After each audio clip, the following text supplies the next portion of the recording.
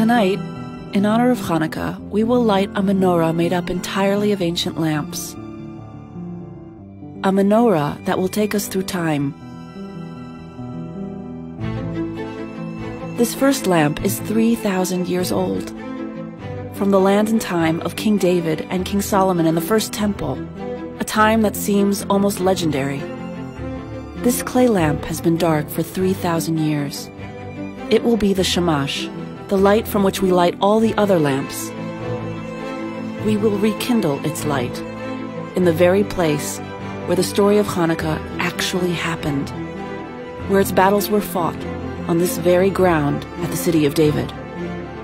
It is a light passed from generation to generation, each link adding their own story to a 1,000-year-old history of Jewish identity. As we light through time, each lamp will take us closer to today.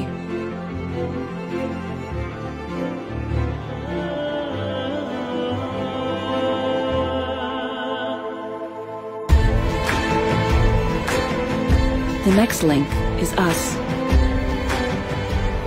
As a reminder that even though these times are hurried, fast, and modern, we are connected to a deep and rich past, dancing in front of our eyes. A beacon that will always guide us in this ever-changing world.